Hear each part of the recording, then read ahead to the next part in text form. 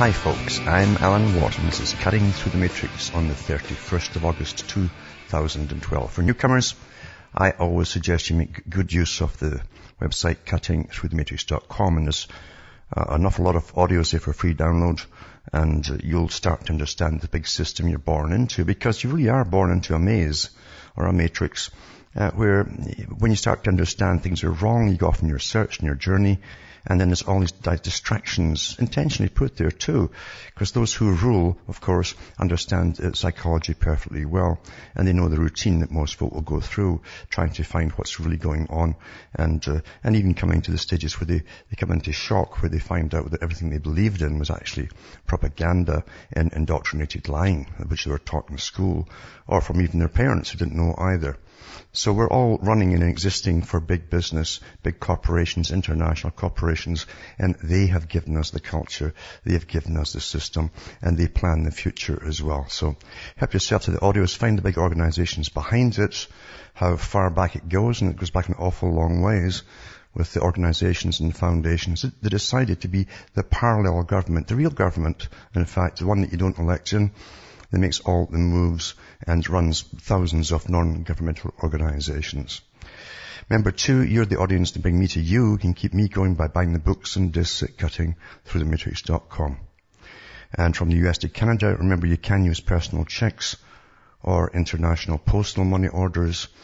You can use PayPal or send cash. And across the world, you've got Western Union, MoneyGram, and PayPal once again. Straight donations are awfully, awfully welcome in these becoming even more austere times as we go into quantitative easing, which is just hyperinflation in a slow level, basically. And as I say, what I do is tie the past to the present to show you that you shouldn't just get caught up in today's news, because today's news is put out by the bucket load for you to prattle about. And I've gone through the writings of Jacques, for instance, who talks about the information system and how you are overdosed with useless data. You won't retain anyway. Very little of it you'll retain. And a lot of it's there to distract you and simply run you in circles again until you switch back off and go back into the crowd.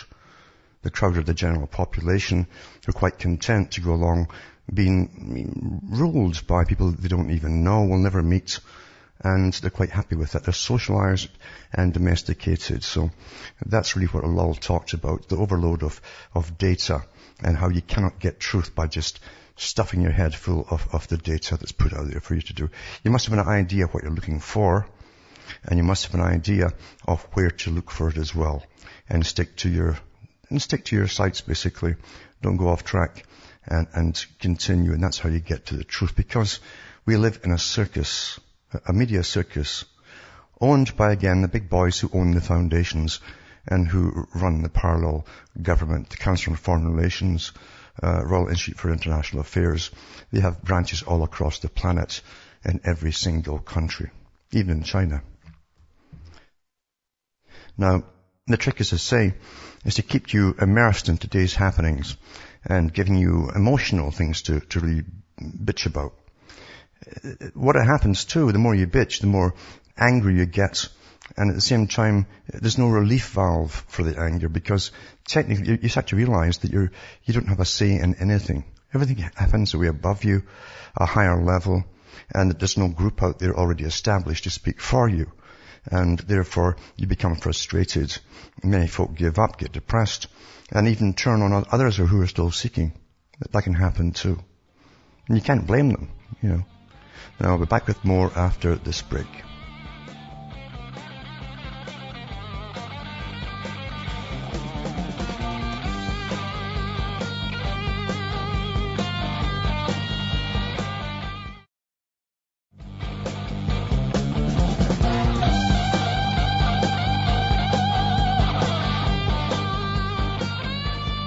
Hi folks, I'm back cutting through the matrix, talking about the big system we're born into.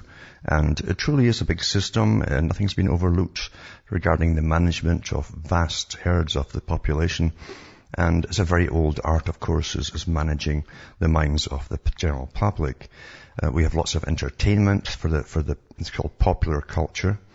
And they have the higher culture for themselves, of course, but they give us popular culture. Aldous Huxley talks about that too, and in quite good detail and quite accurate detail as well. But you've got to understand that whatever culture is given to the public is there's not just an advertising or a sales pitch behind it all to profit the big corporations. It's also to manage the populations on behalf of the corporations. They train us to be what they want. And I've gone through in the past, I've gone through with Bernays, and Bernays himself is chalked up to be the guy who really started it off in a real coherent fashion as far as propaganda and how to manipulate the masses, even to make them purchase and buy. And he was given the credit for creating the consumer society for America for a long time. But really he learned it from even older people than him, because it's a very old art. And there are certain people down through the ages, especially merchants, of course. They've always been in the business of getting goods and seeing how they can unload them on people and make them appealing, even causing fashions or designs or something to get the public going. Today is get a celebrity to do something that's way out there, and everyone follows suit. It's very easy to do with mass communication, television, and so on. But getting back to last night's talk about Jacques Attali. Now remember, Jacques Attali is a high chutzpah up there. Of course, he was bred for his purpose, I think. And I really mean that. A lot of them are bred for their purpose, and they're placed into very, very high positions at an early age. And he goes through the system and the future in his various books. And you must remember too, when you read them, he's also a geopolitician. So anything that's published for the general public will have a lot of scary stuff in it too, as they go through their scenarios to the future and their wonderful utopia at the end of it all. But so keep that in mind, and keep in mind too that being a geopolitician, he has particular favorites in favorite countries as well to look after. And wants to demonize too. But he goes through the future, which is already here. And remember too, that Attali is well aware of the Royal Institute of International Affairs that came out with the whole global world agenda, where corporations and the intelligentsia would rule the world, totally, into a planned society even. He's well aware of all this stuff because he's part of it. But he doesn't mention this in his book, of course. But this book here is it's a brief history of the future. And he says that these technologies, we're driven by technologies now, you see, will make themselves felt at a time when the costs of public services become heavier and heavier. Country by country, sector by sector, they'll progressively reduce the role of the state and the public institutions for provisions of the future. Thus, after rising, the share of collective expenses in the national revenue of each country will fall disastrously. Growth of markets in the polycentric world will then work in the same direction as these technologies, and will themselves contribute to the massive weakening of states or nations, remember. First of all, the great corporations with a basis of thousands of specialist companies will bring influence to bear on the media, using advertising to blackmail them in order to orient citizens' choices. Well, that's already been happening your whole lives, whether you know it or not. All media runs on advertising. Lots of it is free advertising. I mean, free sheets, that is. All the people, and it's put out in your mailboxes and things like that. 3/4 advertising goes to make a big profit for the people who put the stuff out. The rest of the trivia or stories is put in it. It's just there as a filler, basically. But it works awfully well. And the same with the ones you buy too. You're buying advertising. It says, in an early phase when wealthy minorities realize that they have more to gain by putting property on the market than by putting it to the votes, they'll do everything to have that property privatized.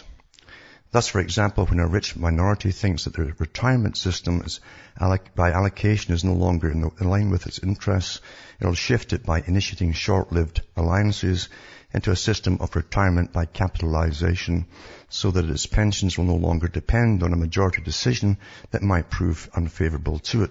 The same will be true for health, police, education, and the environment. So, in other words, big corporations are going to run everything, you see, including the insurance companies, big time. And they will have you monitored 24 hours a day, like I mentioned last night from the same book.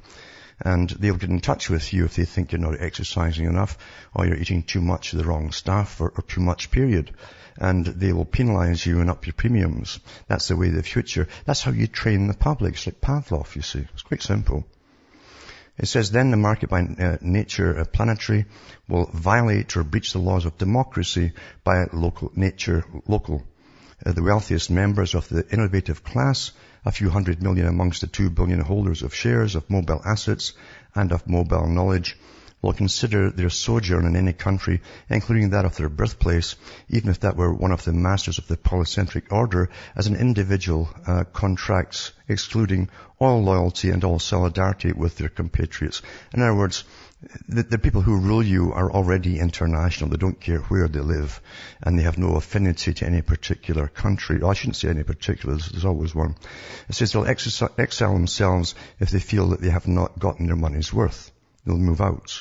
Now, we've already seen that with big corporations, and you forget too, the big corporations bargain with countries to do with their taxes, and should they even pay any taxes at all, and they certainly bang it right down to almost nothing if they get their way. And that happens. Goldman Sachs did that last year, or earlier this year, in fact, with Britain. And they were up and they actually had hearings about it. They don't put them in court. They're too important to go to court. So they have hearings about it.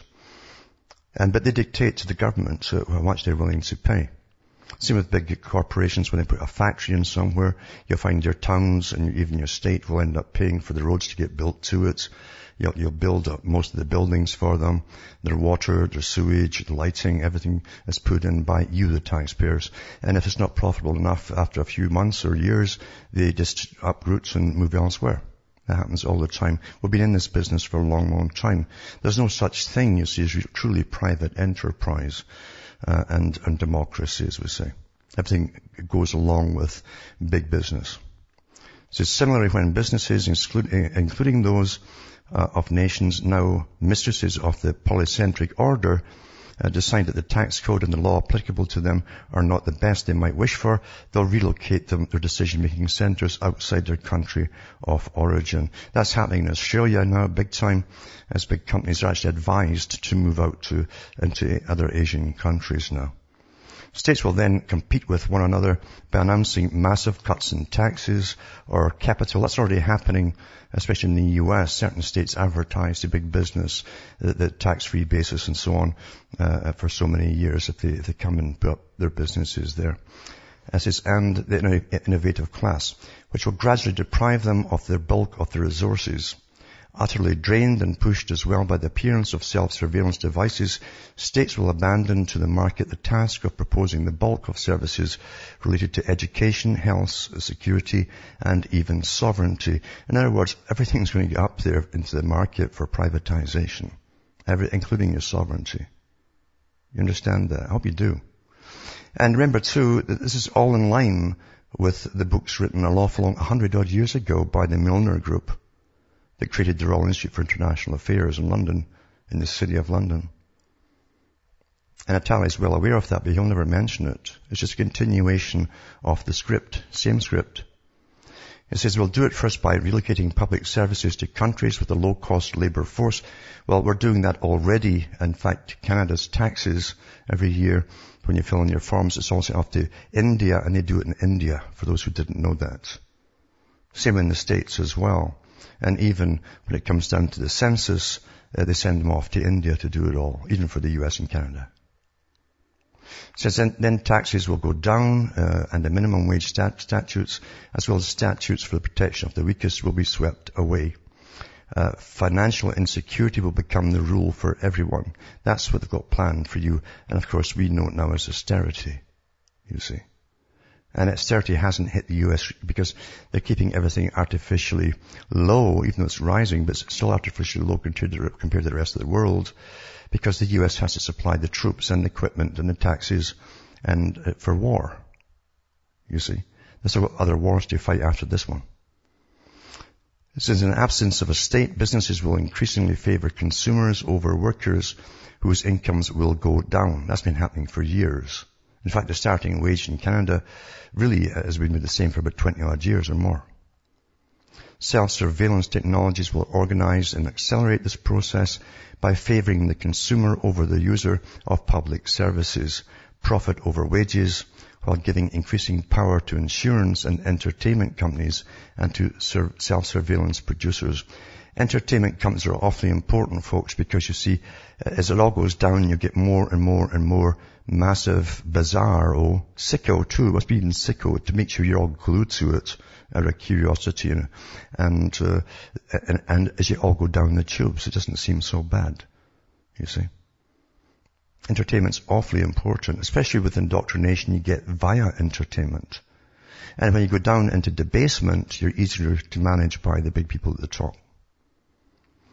It says then by 2050 at the latest, a slow deconstruction of states, that's nations again, some of them born more than 1,000 years ago, will begin. The middle class, the leading player in market democracy, will rediscover the insecurity it believed it had escaped by detaching itself from the working class. That's already happened, I would say. What's left of it. The type of middle class I think about really are above all that. They're up there with Jacques Attali, and they're earning millions a year. I mean, that's the real middle class today. Back with more after this break.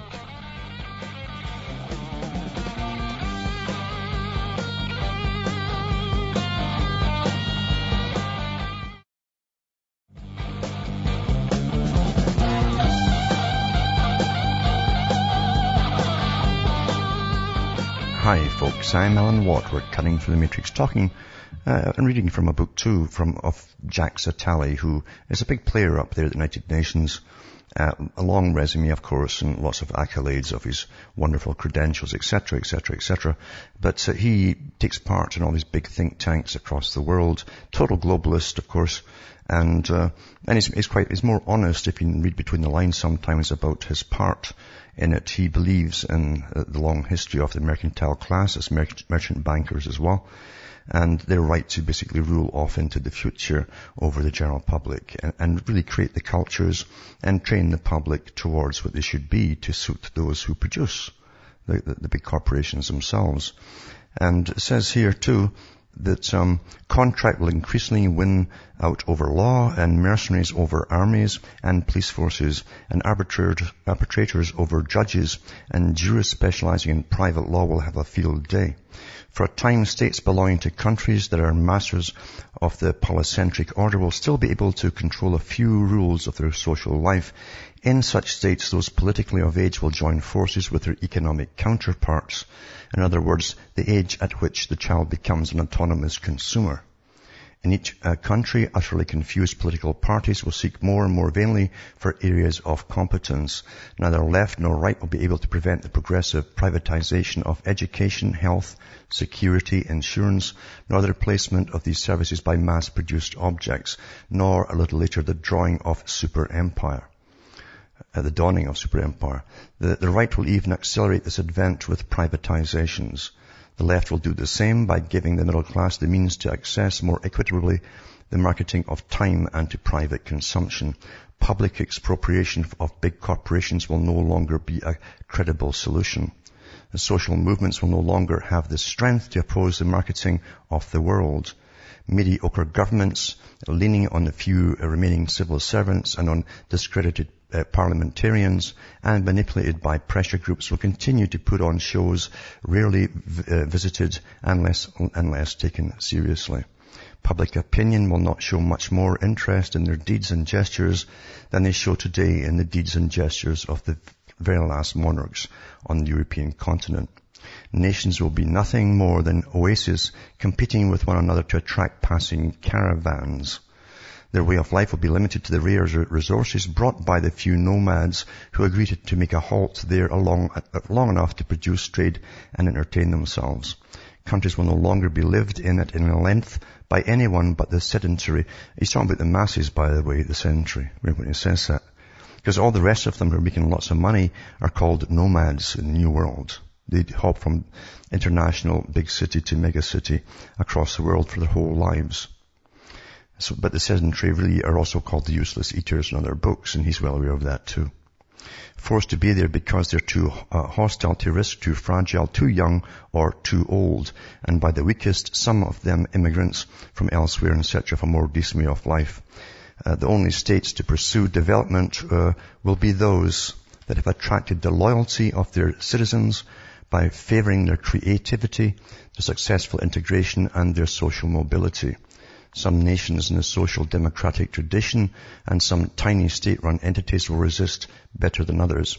The irony of history with the advance of super empires, talking about global government, we shall witness the return of those city-states that dominated the beginning of the mercantile order. Now that ties right in with the Department of Defense's think tank's report to do with the run-up to world government, a brief period of world government, and then it'll return to big city-states, super high-tech city-states, only a few of them across the world.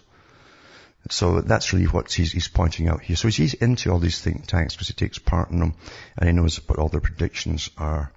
To prevent this destruction of national identity and stand up to the immigrants' waves that will follow, which is happening now, of course, racist dictators, whether theocratic or secular, will seize power in certain states or nations. What will soon play out, particularly in countries like Netherlands or Belgium, the first cores of the mercantile world, and amongst the planet's more ancient democracies, will be revelatory of the evolution that the next settles on the most robust states and on those most concerned about their freedoms. While Africa vainly struggles to construct itself, the rest of the world will begin to deconstruct itself under the hammer blows of globalization. Tomorrow's Africa will therefore not resemble today's West. It says rather it is tomorrow's West that will resemble today's Africa. Back with more after this break. You're listening to the Republic Broadcasting Network. Because you can handle the truth.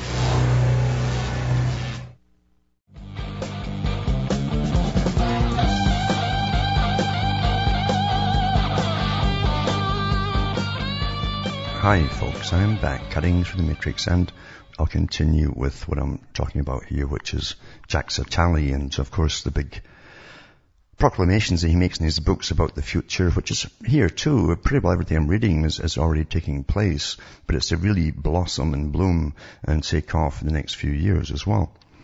And he talks about how the West would actually eventually resemble Africa. And he says, and then my opinion, even before the 21st century ends, the government of the United States will itself lose, doubtless the last bosom of this polycentric world, the essentials of its instruments of sovereignty. This will happen first in the virtual world. As we've seen, the printing press once acted against the powers that be. In the same way, the internet will act against the United States. It will begin by not serving Washington's interests, then playing on its free of charge services, multiplying its information resources, liberating the controls imposed on information by the wealthier.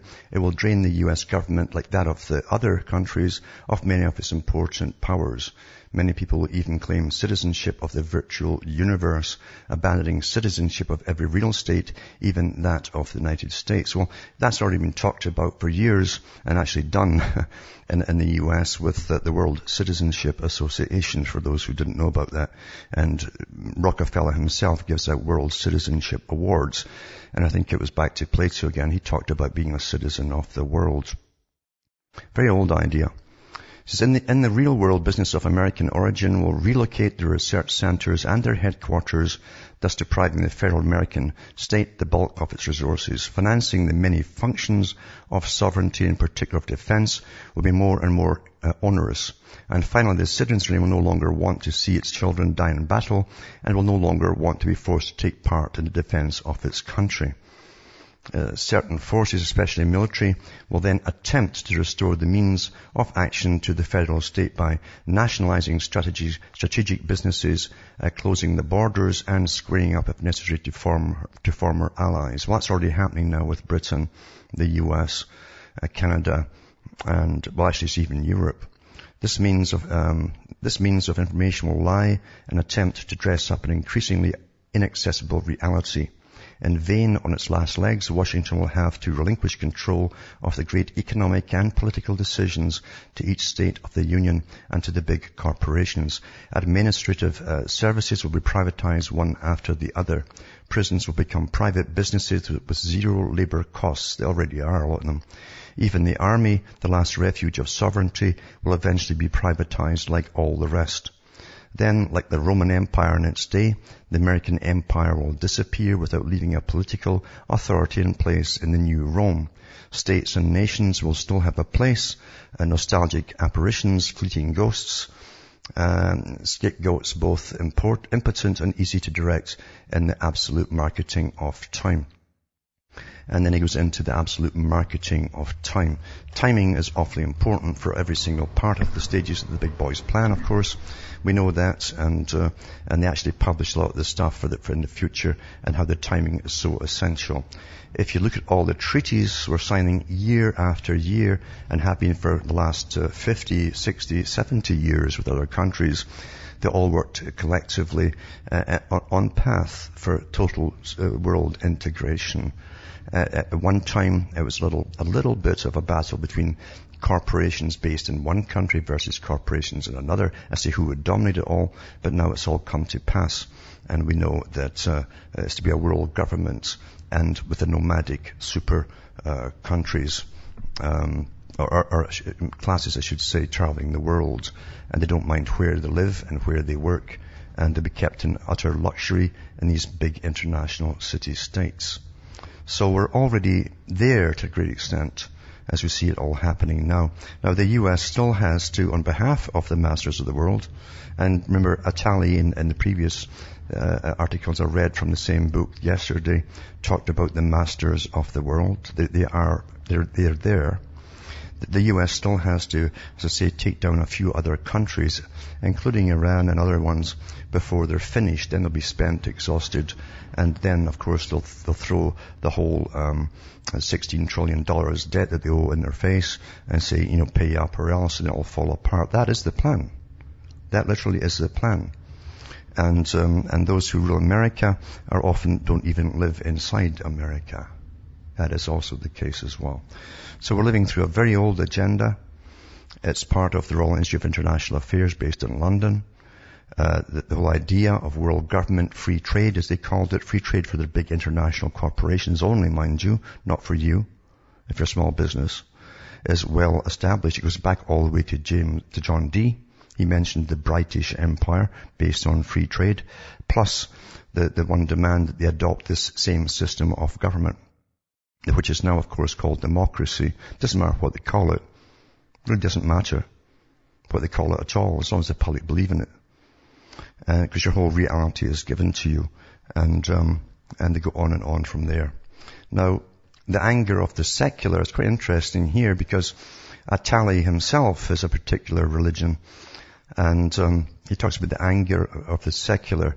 He says, then the anger of peoples will erupt against the mercantile order, and above all against the United States, which will direct it for another 20 years at least. A secular anger based on rational premises. Hatred against a core is not unleashed when the core is at its peak of power, but when it begins to decline. And that's so true. This is always the state. The Soviet Union held total sway over its public until it literally, during the Khrushchev era, admitted to some of its faults of Stalin and became a little bit more relaxed and liberal. They even tried to copy a lot of the culture of the West for the teenagers. Very much total copies, actually. And once it became a little bit liberal, then they got attacked and then they started to decline and crumble. That's always how it happens. But when they're in a totalitarian state and using fear and terror, they could hold that forever if they wanted to. So hatred against a core is not unleashed when the core is at its peak, but when it begins to decline. This was the fate of all the previous cores. It will be the fate of the American Empire. Triumphant at the falling of the Berlin Wall, Washington had already become the chief target of a wave of criticism, challenging globalization and a market democracy. Now a critical coalition will emerge, targeting America and the mercantile order. It will embrace all those who expect nothing more from them or who are frustrated at not receiving their benefits. They criticize America pell-mell, along with the West, globalization, market democracy, and the coming super empire. Anti-globalists of every hue, most will have nothing to propose in their place. Now, a few years ago at one of the globalization meetings, the world global meetings, to do with trade, etc., you had thousands of protesters turned up. And I think it was in London actually, one of the politicians walked out and he says, okay, I'm here to listen to you. What do you propose? And none of them had anything to say. All they could say is that they hated what was coming, but they had no idea of what else to put in its place. You understand? And that's what you've got right now too. It says their criticism will first be directed, and is already being directed, at the invasive role of the United States, which monopolizes the essentials of the world's wealth, wastes its resources, disturbs its climate. The climate is totally controlled, folks, and it's not just the US. Enslaves peoples, claims the right to rule them as it pleases, and violates many rules of the democracy it aspires to dictate to others. Next, the criticism will focus on the markets. This will be all the easier as the facts establish more and more clearly that markets suppress neither poverty nor joblessness nor exploitation, that they concentrate all power in a few hands, inflicting insecurity on increasingly numerous majorities, and that they shelve long-term requirements, that they compete with one another to destabilize the climate, that they create scarcities and invent new cost-free arrangements in order to profit from them later. They will protest that hope and the quality of life are not at all the same from one place to another in the world, and that the targets of their anger will become, with hyper-surveillance and self-surveillance, one of the most pernicious and absolute forms of dictatorship. And finally, the markets will be reproached from liberating violence by orientating all desires towards a hungering for mercantile objects, including a hunger for arms. It will then be easy to denounce democracy as an illusion in which the wealthiest concentrate in their hands the powers of informing, distracting, knowing, monitoring, healing, teaching, channeling, deciding, and accumulating. These new ideologies will explain that parliamentary democracy, like the market, is a deception, the instrument of armed forces and big businesses, which actually it is. And it says that it generates disparities, destroys nature, and undermines moral values. They will even argue that it is but a convenient excuse invoked by Americans to hold on to their power without losing their souls, while they shut their eyes on the development of the pirate economy wherever it's useful to them. The mercantile order will thus be justly accused of being, for many, and by its very nature, a source of wretchedness, injustice, insecurity, disorder, waste, ecological upheavals, immorality, identity destruction, violation of religious rules, and oppression. Many will also denounce with a single voice both market and democracy as machines for manufacturing disloyalty, for annihilating all forms of morality and social organization, and for destroying the freedom they claim to promote. Well, that's true. Look, we've been under a form of martial law since 9/11. They still say democracy as we go off to push democracy across countries across the world, in the Middle East, that pretty well have done nothing wrong to us. They will rail at no longer being able to influence the world through their votes. Well, that's true. Of being dominated, monitored, self-monitored, self-produced, and of being forced to comply with norms fixed by the demands of profit. Others will go so far as to condemn the very principle of an individual freedom that leads to being loyal only to oneself, to no longer feeling bound by an oath or a contract. They'll complain that they're constantly required to auction off their obligations, their feelings, their values, their faith, and the fate of their children, always ready to abandon and at all moments expecting to be abandoned without the need of future generations ever being taken into account. Apologia for dictatorship will once again become a respectable subject of conversion.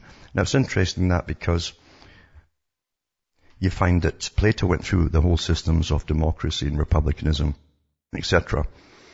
And you always find that democracy or liberalism always ends up in a form of dictatorship at the end because of the chaos and the massive debt it accumulates to keep things going and keep everybody happy. It always does. Massive, massive debt. So they end up with dictatorship. And it says, and finally, many will profit from the progressive weakening of states to let their impulses towards violence develop, freed of all constraint. The first freedom will be the freedom to kill, gratuitously and without goals or strategy. The cities where every form of alienation will be abound, along with all the proofs that market democracy is only, for the overriding majority of humans, a gigantic moral swindle, will become the principal nests of revolt. They will harbor, why do you think they've got these massive armies ready to go into the cities and do all these practices of doing that, in fact? They know all this. This guy's at the top level here. They will harbor more and more serial criminals, and they will breed an infinity of killings. Unlike the communists of revolution of the past, whose aim was to build another society in place of capitalism, most of these new contestants will propose no system of substitution. Ever since communism failed, no utopia has seemed available either to replace the market or to replace democracy, except for a handful who will propose a return to theocracy. So he goes on about theocracy too, and how different faiths will try and outdo each other and so on, and all that will be bashed around too as they try to get to the top.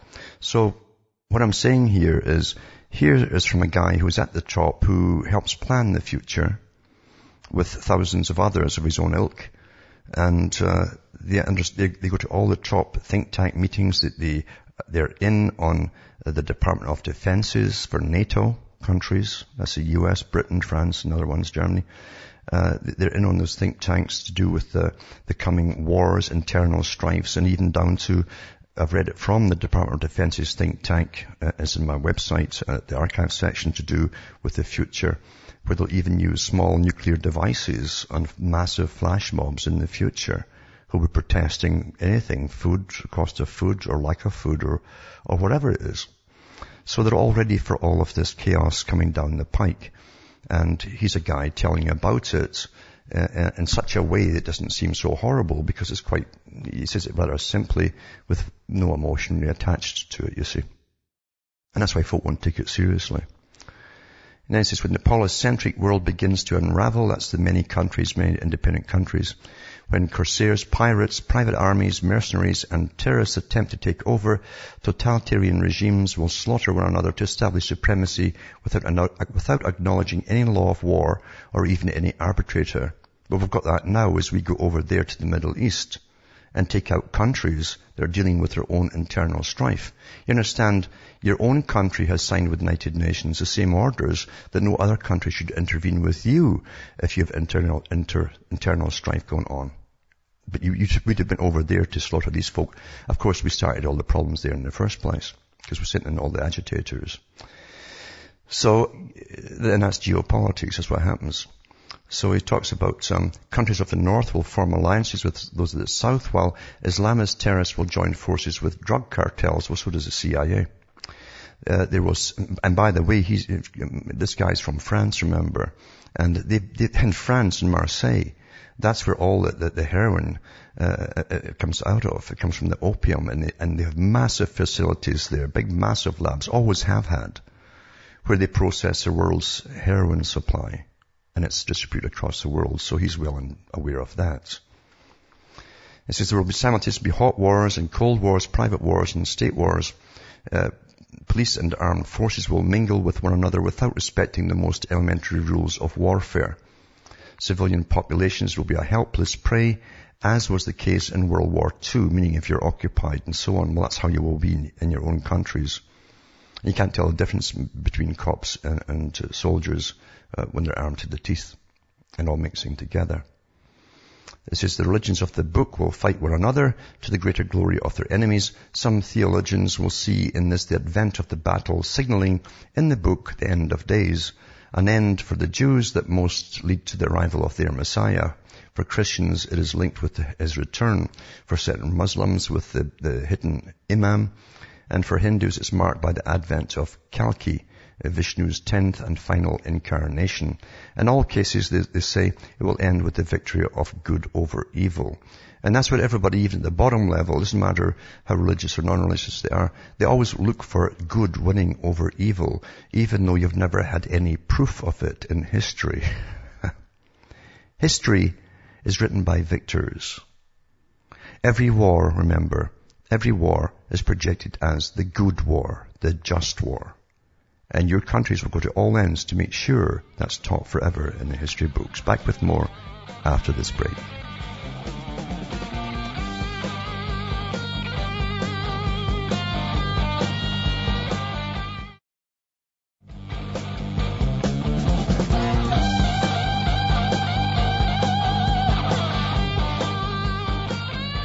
Hi folks, I'm back. We're cutting through the matrix and talking about Jacques Attali and reading from his book, A Brief History of the Future.